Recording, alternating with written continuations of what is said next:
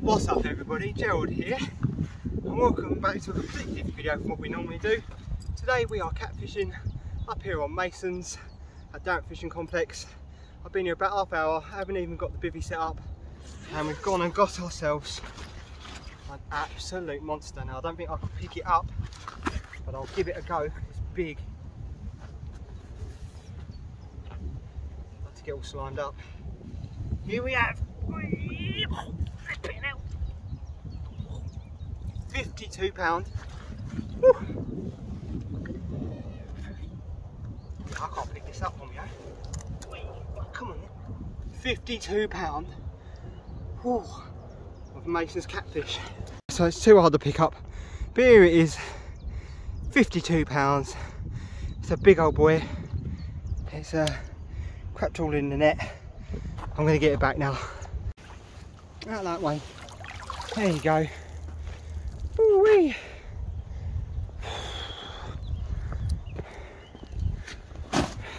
Mate, what a start to the session. And this is why I don't like catfishing on my own. Because it's a bloody nightmare picking them up and getting the photos. Alright, I'm going to get the rod back out, get the bivvy set up. I've got some things to run through with you. So I'll be right back. Just straightening you up a little bit. So I'm back. It's all go up here on Masons.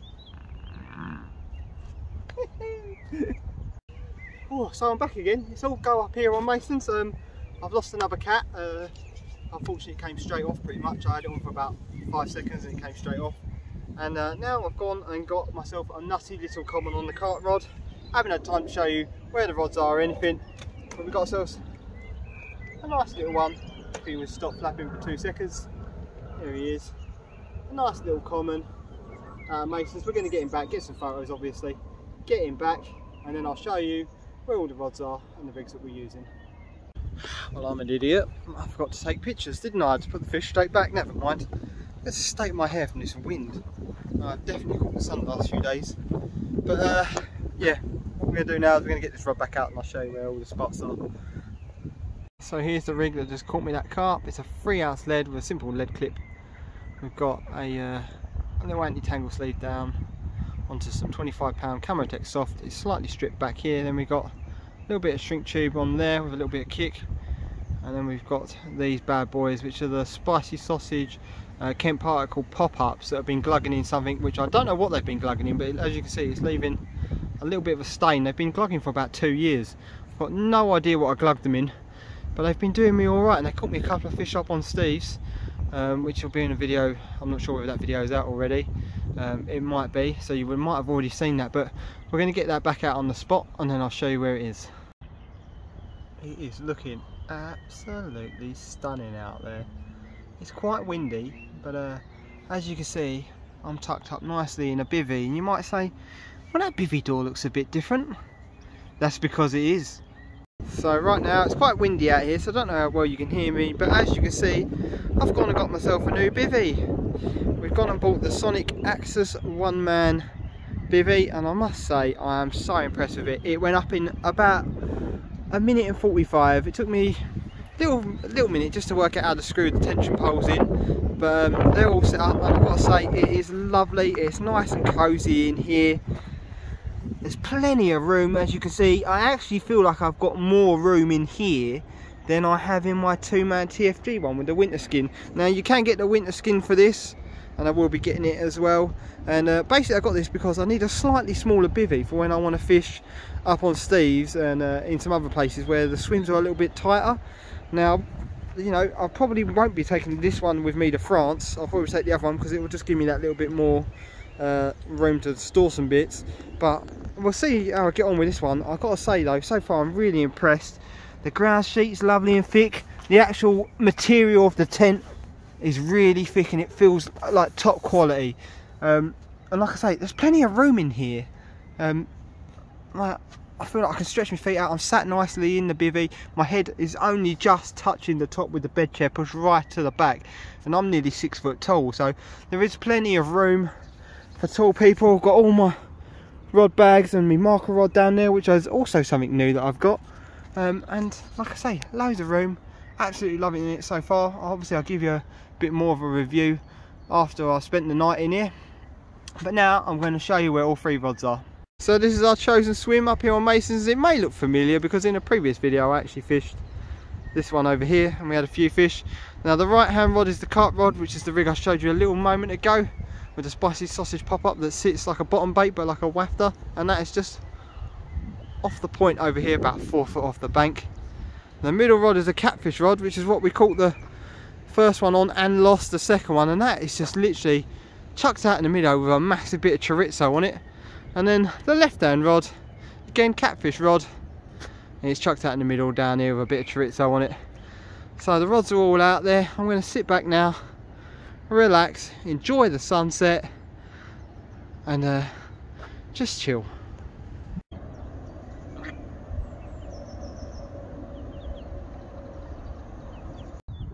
So as you can see, I now have the lake to myself. Now if I knew I was going to have the lake to myself, I would have probably plotted up right in the middle and then fished one right down the end, one out in front, and then run right down here. But I can't complain because I've had a 52, and that's the biggest cat I've ever caught. So that's a PB cat for me. Like I said, I don't normally do a lot of catfish fishing, but I think this summer we're going to give it a go, me and Dan, and probably Rich as well. I think we're going to be doing a social up here in about 3 weeks. I'm going to try and get like 6 of us up here and just see if we can take over the whole lake pretty much, and have a little catfish competition, have a social, have a barbecue and a few drinks, and see what goes on. But yeah, happy days. Right, so it's coming up to 8 o'clock. I was nicely tucked up in the bivvy, in the sleeping bag, keeping warm, and the right hand rod is torn off, which is the cut rod again, and we got ourselves a nice little 10-pound common, as normal. It's nutty, all the commons are nutty, aren't they? Let's get him up. There you go. Just as the light's going, a nice little one. The guy over on Basil's has got one as well, so let's get some photos of this, get it back, and I'll go see what he's had. So, as I was getting the right hand rod back out, I was literally about to cast it, the left hand rod's gone tearing off. We've got ourselves another cat. This one's not quite as big, but it's not small either. Let's see if I can get it up for the camera. They're so hard to hold on your own, especially when they fight. This one is not going to behave. Whee! That's quickly 42 pound. Whee! Come here. Yeah. 42 pound a cat from Mason's Lake.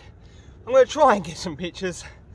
I don't think it's going to work, but we'll try and get a picture of it and get it back. So there it is in the sling, just before I get it back, just to show you how big it is. It's the length of the sling, it's longer than the cradle. Whew, another good one.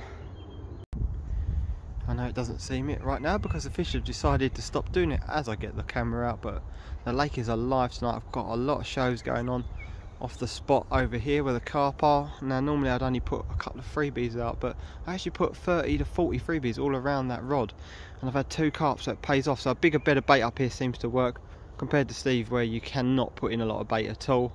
I've just had a knock on the middle catfish rod as well, which is just out there. I've put the left hand rod back out over there somewhere. Like I say, there's a lot of activity. I've seen some cats slapping their towels, and all the carp are showing themselves tonight. And like I say, as typical, as soon as I get the camera out, they stop. Oh, hey, there was one. So as you can see, the sun has gone in, the wind's died down. It's nice and calm out there now. I keep getting a couple of knocks on that middle rod, so I'm just going to sit here at the door and just see if it tears off. I think it's just liners where fish are swimming through, because I've lost my back lead, so I can't even back lead now, which could be quite disastrous when you're catfish fishing, so we'll have to see what happens. But just quickly, I'm going to show you my motion sensor light, because I'm not sure if I showed you in the last video or up on Steve's. See, I'm here in the bivvy, and say I get a run, I go running out the bivvy, and boom! The old motion sensor light comes on, and I can see exactly what I'm doing. It's over there next to the bivvy on a pole. Basically, you're not going to be able to see it, but if you go in B&M's, you can get them from there. It's £10. It runs off batteries, which I actually think is better than being rechargeable, because you know, if the battery goes when you've recharged, you've got to sit and wait for it to charge again. This way I can just change the batteries, and it's not going off all night. So the batteries have lasted me 6 sessions so far, but as you can see, it does light up quite a lot of the swim as I step back there. So great buy. I got Dan one, I think Rich wants one as well. So imagine having a couple of them just either side of your bivvy. You would light the whole place up. Wow. Just do that. That might be a bit rough. That's well, Joe, sort it out, mate. Sort it out. That's better. Morning.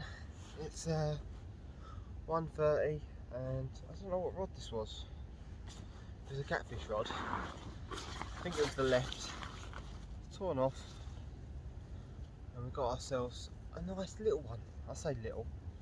It's £28 and a couple of ounces, so we'll just say £28.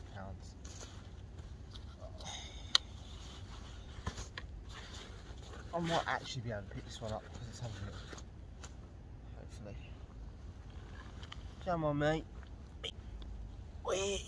There it is. £28 off Mason's Catfish. I'll try and get some pictures again and get it back. So it's 2 o'clock and I've finally got the fish back.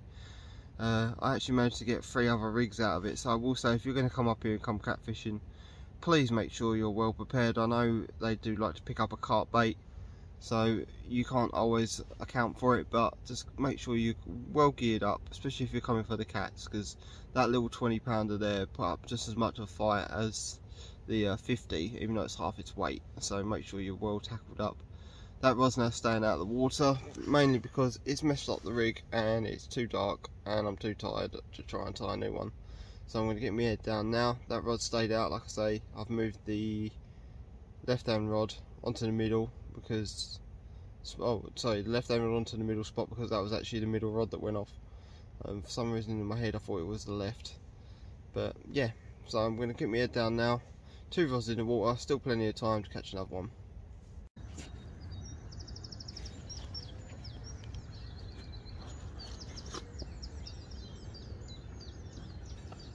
Woo-wee. Straighten you up. Big bango. Morning. It's 6 o'clock and we've gone and got ourselves another cat. This one is a 30, so I'm pretty sure that one last night, small early hours of this morning, was a 20, so we've now had a 50, a 40, a 30 and a 20. As normal, I'm going to try and pick it up, but we'll see.